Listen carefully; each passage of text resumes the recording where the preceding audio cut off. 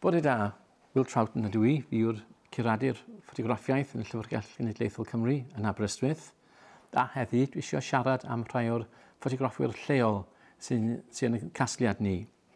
Mae gen i nifer o'r enghreifftiau, mae gen i gwaith gan PB Avery, oedd yw'r Llanfair y Miallt, DC Harris, sydd oedd yn gweithio yn Llandeilo, ond yn cadw studio yn Rhydaman hefyd.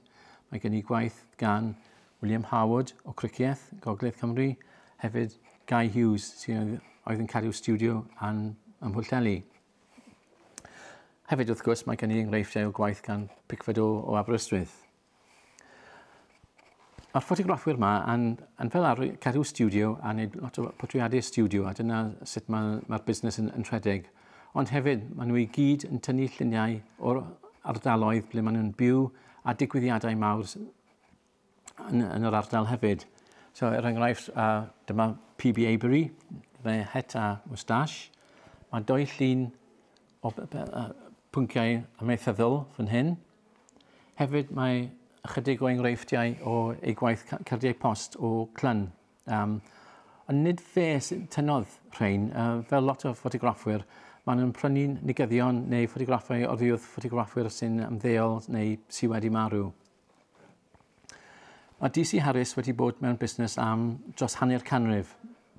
Mae gwaith yn bennaf yn yr ardal Llandeilo a Llanymddyfri, hefyd gyda studio yn Rhydaman. Mae'n tynnu lot o lluniau mewn y studio, mae gen i tua 2 tynnell i gyd, ond falle mae'n rhai mwy diddorol yw y digwyddiadau a bywyd yn yr ardal Llandeilo. Chi'n gallu gweld Garage Roberts fan hyn. Mae gen i llun o DC Harris ei hunan gyda'i y bechgyn a'r camerau. Mae gen i Siara Bank fan hyn tu allan o Garage a Griffiths. Un o ffefryn fi yw y fan hufen ia yn esto a Lupi. Mae llun hefyd o'r teithwyr fan hyn sy'n dod o'r ardal Llandeilo. Hefyd, beth sy'n diddorol yn y casgliad yw tua 1000 o portreadau milwrol. Mae'n rhan fwyaf o'r rhyfel byd cyntaf yn dangos milwyr lleol yn anffodus heb enwau, ond hefyd mae tua 200 o milwyr o'r ail rhyfel byd. Rhai o'r Prydain, dwi'n meddwl o'r ardal Llandeilo, rhai Americanwyr, rhai o'r Ffrangeg Rhyddid hefyd. So, digon o amrywiaeth. Ni'n fodus iawn gyda'r rhai o'r ail rhyfel byd. Fel arfer, mae'r enw yn cornel y negedd. Roedd Guy Hughes yn casgliad eitha newydd i ni, newydd wedi dod mewn. Rhan fwyaf yw portreadau studio, ond hefyd ni'n lwcus mae gen i llyfrau diwrnod ble mae fe'n nodi lawr pwy sy'n pob llun, fel o leia person sydd wedi gadarnhau mynd i'r studio i cael y lluniau. So dyma rhai enghreifftiau o'r gwaith Guy Hughes, a mae lot o gwaith topographical hefyd yn ei waith. Yn y cyfrol yma, mae gen i gwaith o'r cwmni o'r Aberystwyth Picford.